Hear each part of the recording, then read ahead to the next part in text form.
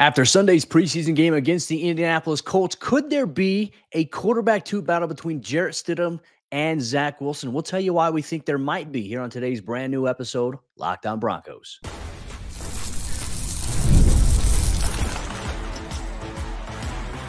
You are Locked On Broncos, your daily Denver Broncos podcast, part of the Locked On Podcast Network, your team every day. What's up, Broncos Country? Welcome into another episode, Locked On Broncos, your daily Denver Broncos podcast, part of the Locked On Podcast Network, your team every day.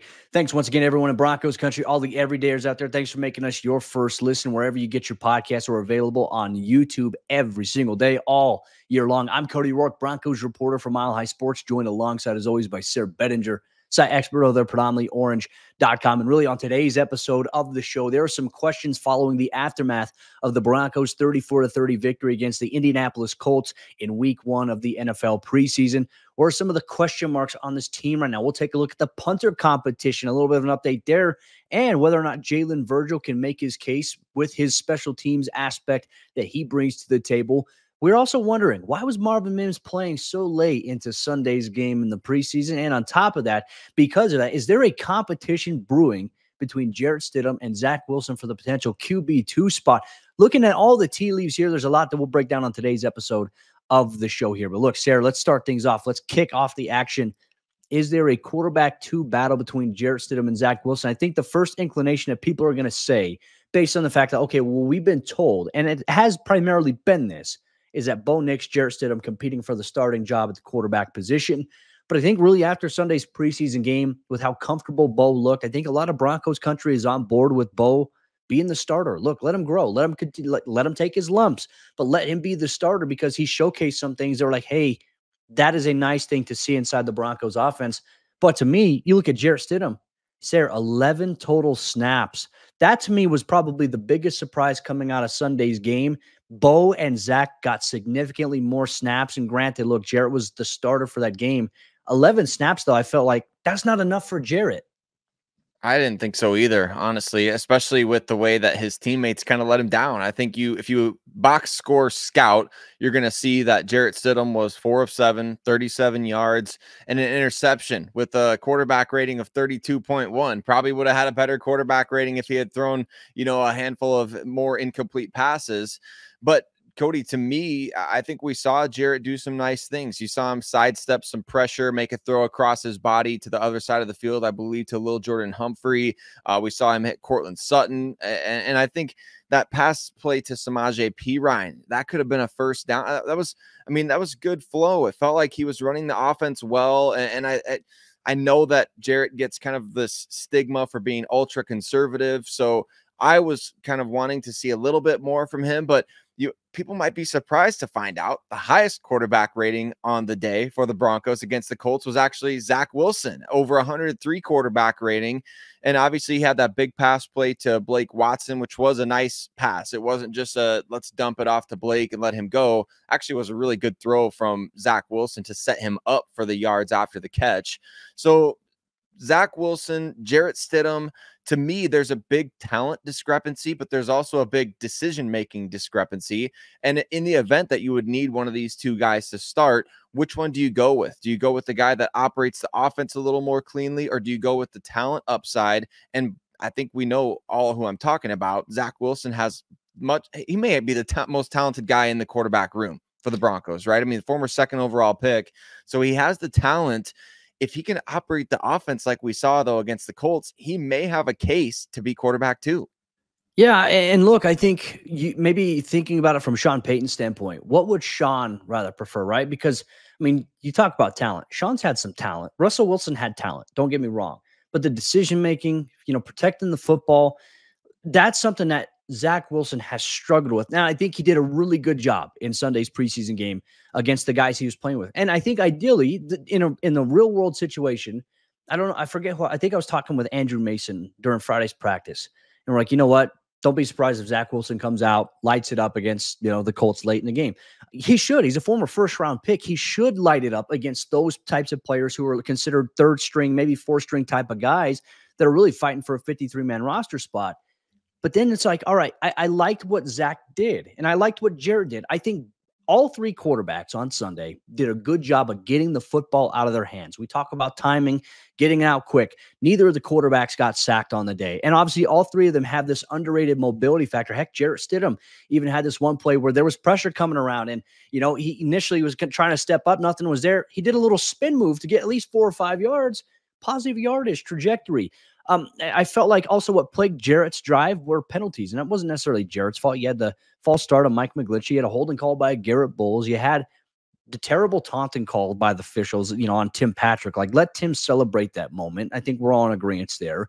And then obviously, you mentioned the interception. Like, if people, and I'm glad you brought it up, so many people watch the stat box or the box score and say, wow, this guy was terrible. You see it all the time. It's one of the biggest engagement farming things we now see on social media. Jarrett didn't play a bad game. I thought Jarrett delivered the ball with rhythm, consistency. So for me, in terms of our conversation here, is there a legitimate QB2 battle between Jarrett Stidham and Zach Wilson? Maybe at this point. And here's why. Sayre, you and I have hinted on this before from the financial aspect. If the Broncos were to somehow move on or trade or release Jarrett Stidham, they would save around $5 million in cap space this year. How important is that to the Broncos right now? Probably not as important, considering they're in actually a pretty decent position. But on the other hand, too, if you're not going to keep three quarterbacks on your 53, you traded for Zach Wilson, low risk, potential high reward type of stuff. Can Zach be the type of backup that Sean is looking for? I don't know if we have an answer to that. I just know that based on looking at what Jarrett Stidham has done, I feel like Jarrett would probably be the most beneficial player for Bo inside the locker room if Bo is the starter. So, I don't know where it's going, but I think that there could be maybe this week some credence to maybe a QB2 battle. I'm curious, with Bo getting the start, is Bo going to get 11 reps and then Jarrett going to get 39? I don't know what the roles are going to look like this week. I'm very curious to see how it's going to play out. And that will be met with a lot of pushback from Broncos country if that does happen, right? If Bo Nix goes out there, his teammates, if let's just say we copy and paste everything that happened, and yet Bo is the first one out there and Jarrett is the second.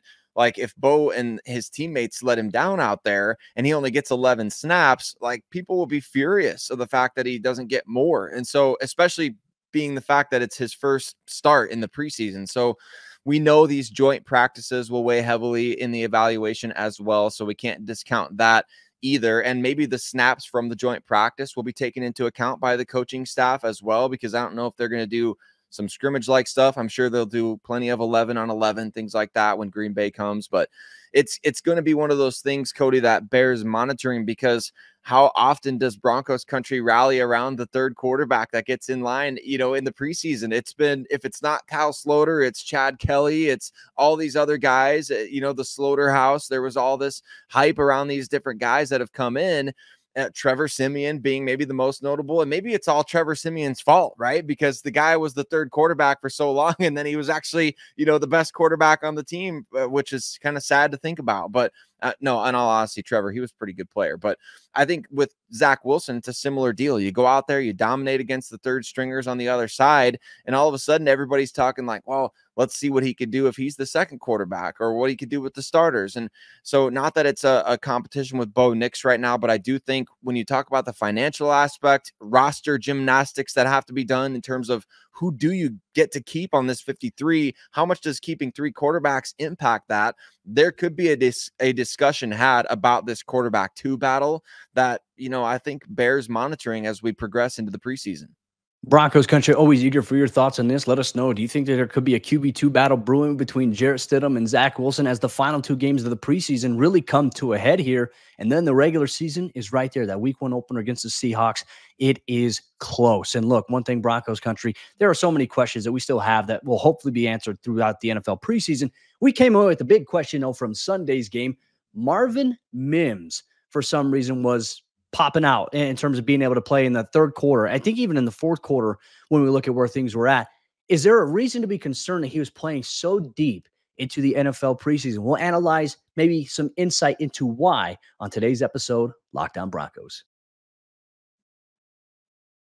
Today's episode of Locked On Broncos is brought to you by eBay Motors. Passion, drive, and patience. The formula for winning championships is also what keeps your ride or die alive. eBay Motors has everything you need to maintain your vehicle and level it up to peak performance. Superchargers, roof racks, exhaust kits, LED headlights, and much more. Whether you're into speed, power, or style, eBay Motors has you covered. With over 122 million parts for your number one ride or die, you'll always find exactly what you're looking for. And with eBay Guaranteed Fit, your part is guaranteed to fit your ride every time or your money back. Because with eBay Motors, you're burning rubber, not cash. With all the parts you need at the prices you want, it's easy to make your car the MVP and bring home huge wins. Keep your ride or die alive at ebaymotors.com. Eligible items only. Exclusions apply. eBay Guaranteed Fit. Only available to U.S. customers. Broncos country, there's no reason to be worried about Marvin Mims playing deep into the second half of the team's first preseason game, but we're going to throw the tinfoil hats on anyway and think of some reasons why the Broncos may have done that on today's episode, Locked On Broncos. But thank you so much, Broncos country, for making Cody and I, your boys here, your first listen of the day every single day, free and available everywhere that you get your podcasts, as well as on YouTube. And if you haven't done so already, hit subscribe on your favorite podcast platform and on YouTube so that we can get the word out. Broncos country, what's going on today in front of everybody out there? And for your second listen, go ahead, check out Locked On Fantasy Football as you prepare for your drafts and certainly get some help like I need every single year around this time. Cody, let's talk about Marvin Mims and the reason why he was maybe playing deep into this game. Of course, we know that the Broncos planned on giving Bo Nix some reps with the first team offense, or what pieces of it were out there for this game. We saw that in the first half, and we didn't really see that extend into all of his different drives there. But what we did see was obviously Marvin caught the touchdown pass from Bo Nix. And then I think everybody was a little surprised to still see him out there for the second half when the team, brought Bo Nix back out there again. Were you surprised to see Marvin out there? And what was your take on maybe why he was still playing that deep into the game? Yeah, it kind of shows him as having like 17 snaps in the game. But, you mentioned him being in the game as late as he was. I think that was something that we're like, why? Like, why is he out there? I'll give Broncos country a little bit of insight in there.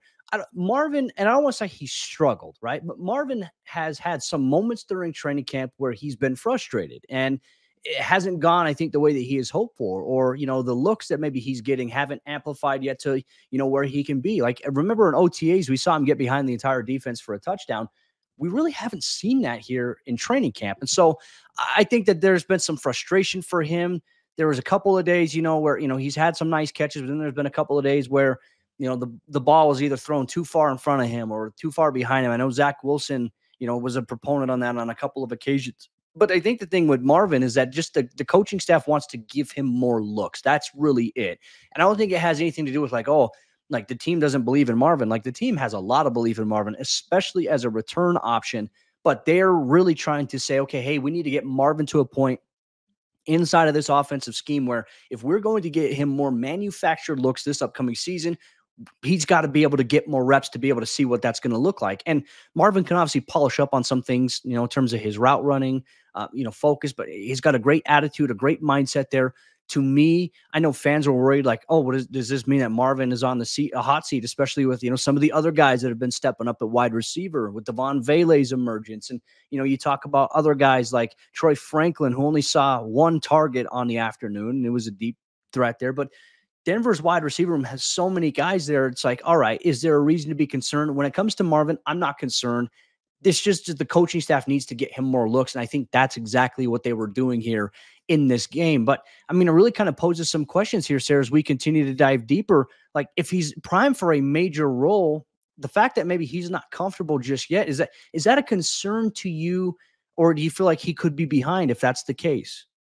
Well, I'm not concerned at this point, Cody, but I do think it's interesting because of what we saw last year, right? When Sean Payton had guys like Randy Gregory and Frank Clark out there deep into the preseason, and we were wondering the same type of stuff. Now, those aren't the same types of situations. I think that if Sean could go back and do it all over again, I think he would have got rid of those guys way sooner than he did. Marvin is a different case. This is not a situation where I think he's in the proverbial doghouse. I think this is a case where, like you said, he just needs more time on task. Like, I can't tell you, as I put together my weekly NFL power rankings for NFL Spin Zone, I'm sitting here confused. Like, why did Drake May throw 3 passes? Why didn't Bryce Young play for the Panthers? And I'm wondering, as I'm looking at all these other teams around the league, like, why did some of these young guys not play, or why did they get such limited snaps when they've really done nothing to earn that? I think that Marvin Mims is a situation where, like, the hype is there because he's a, second round pick, but it's important to remember, like, Marvin was a late second round pick and he didn't get a ton of action in his rookie year. We saw glimpses at the beginning of the year. We saw glimpses throughout the season. We didn't see a guy that was dominating the target share. We didn't see a guy who had multiple 100-yard games. There's really no reason why Marvin should be getting treated like a veteran starter at this point. And I say that with all due respect in terms of like what we expect from him. I think Broncos country is expecting him to be, this guy who plays like a high second round pick. And I get that. He's got speed. He showed he's got strong hands. He can win vertically. He can win after the catch. He may be one of the only guys on this team who really excels after the catch. But to me, Marvin Mims has done absolutely nothing to warrant, being on the sidelines without his shoulder pads on in the second quarter of a preseason game. Now, could I be eating crow next week against the Packers and that happens? Sure. But at the same time, I'm with you. I think he needs more snaps and he needs more time on task.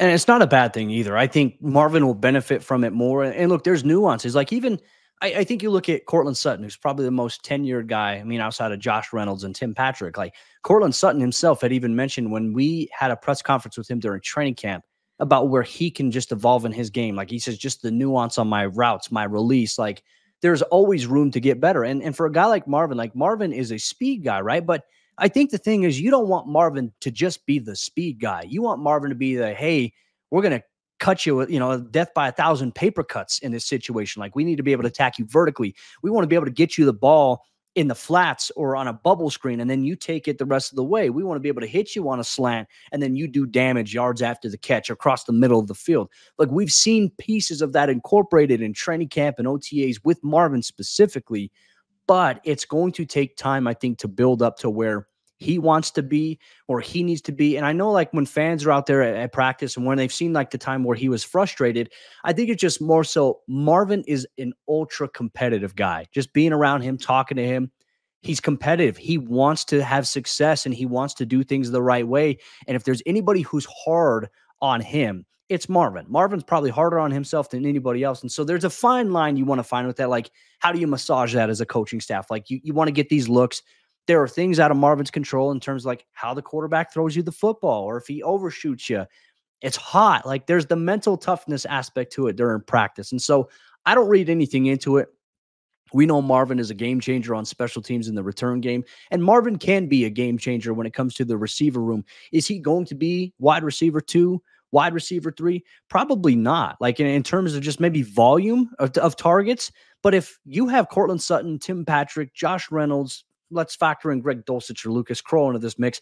If you have these balance of production spread out amongst these guys, and it's like all of a sudden now you bring in Marvin, it's like strategic, right? Like we talked about the running back position. You have Javonte Williams in there and Audric Estime. Let's say they're just gashing. They're just like physically imposing their will against defenses, and defenses are tired. What are you going to do? I'm going to throw Jaleel McLaughlin a toss play, and he's going to run it for 70 yards for a touchdown maybe. Like that's the formula, I think, with Marvin is like, be strategic with how you use him and still feature him. I think that's something we'll see kind of play out here as the regular season comes about. Will he see it in week 2 of the preseason? Maybe, maybe not. I don't think Sean wants to give away too much just yet, but I feel like it was worth us talking about here on today's episode of the show. And look, there's some other questions that we have, coming off the heels of the Broncos 34-30 victory against the Colts. What is going on with the punter competition? We had a little bit of an interesting insight into that in Sunday's game. And on top of that, how's the return dynamic going to play out here for the Broncos opposite of Marvin Mims? That's something we'll break down and much more here on today's episode, Locked On Broncos. Today's show is brought to you by LinkedIn. When you're hiring for your small business, you want to find quality professionals that are right for the role. That's why you have to check out LinkedIn Jobs. LinkedIn Jobs has the tools to help find the right professionals for your team faster and for free. And LinkedIn, it's not just a job board. LinkedIn helps you hire professionals that you can't find anywhere else, even those who aren't actively searching for a new job, but they might be open to the perfect role, whatever role you have available on your team. So in a given month, over 70% of LinkedIn users, they don't visit other leading job sites. So if you're not looking on LinkedIn, you're looking in the wrong place. And on LinkedIn, 86% of small businesses, they get a qualified candidate within 24 hours. Hire professionals like a professional on LinkedIn. And LinkedIn knows that small businesses, you wear so many different hats and you may not have the time or the resources to hire. And LinkedIn is constantly finding ways to make this process easier. And they even just launched a feature that helps you write job descriptions, making the process even easier and quicker. 2.5 small businesses use LinkedIn for hiring. So post your job for free at linkedin.com/lockedonnfl. That's linkedin.com/lockedonnfl to post your job for free. Terms and conditions apply. As we jump into the fourth quarter action on today's episode, Locked On Broncos, we'll come over some of the other questions that we had following the Broncos preseason game, particularly on the special teams side of the ball in the return game, and also punting competition, where there was only one punter who got a primary share of the reps in the game against the Indianapolis Colts. That's what we're going to break down here on today's episode of the show. For all you everydayers and first listeners out there, thank you so much. You make Locked On Broncos exactly what it is. We appreciate you.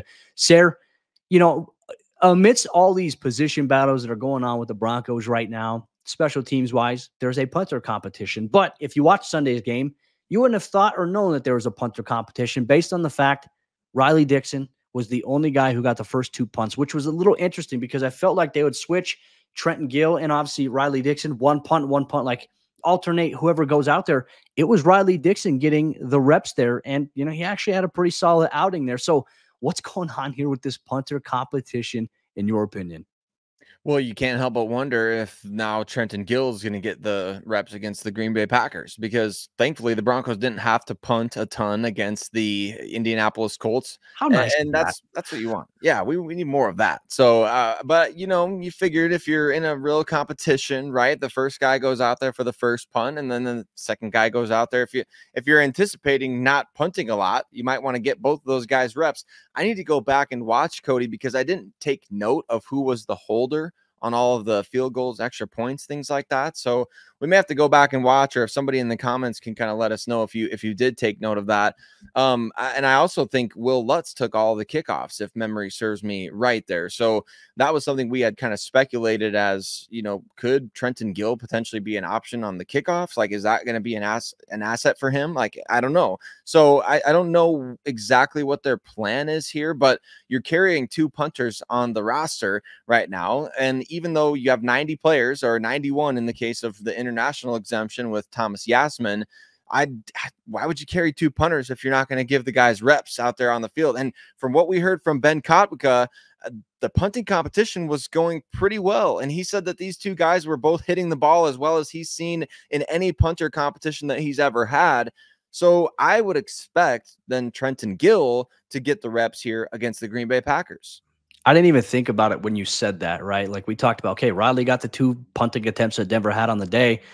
Did he get the holding snaps? Like I forgot about that, because that's going to be one. Like both these guys have been switching off as holders for Will Lutz on the field goal and obviously the PAT unit. So that will be something interesting to go back. Like even after rewatching it, I didn't even notice it. I didn't even pay attention to that. Like it's one of those positions where like, wait a minute, that's actually an important element of the game. And look, I know Riley Dixon had that botched hold against the Buffalo Bills. He had the turf burn and everything like that. Luckily, it didn't hurt the Broncos in that game because they ended up kicking a game-winning field goal against Buffalo on Monday Night Football.